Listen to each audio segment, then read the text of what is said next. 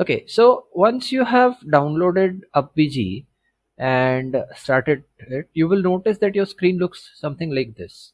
Fine, obviously there are certain things which I have worked upon, so they are coming up over here.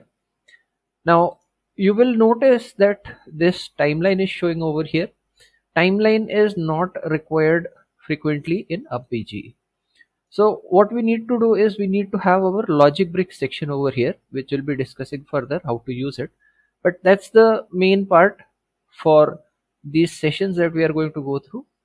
So what you need to do is you need to click on this icon in the corner of this window, and from here under the scripting you have to set it to logic brick editor. Right, now this is where we will be developing our logic, okay, or writing the logic or making the logic of whatever is there. This part is required throughout the game development process or while we are designing our game. Now what is going to happen is that this thing is going to go away when you restart the UpBGE. Fine.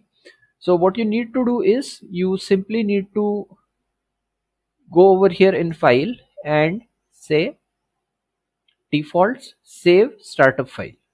Once you say the save startup file, this is what will come up when you start your UpBGE next. So I'll close this window now, and now this UpBGE is being opened again. Now you can see that this part is showing me the same thing. Fine, my logic bricks are coming up over here. If you want, you can simply go to defaults and say load factory settings. This will reset the whole environment to whatever it was. Only thing that you need to remember is that any other settings or other things that you might have done, those will also be lost.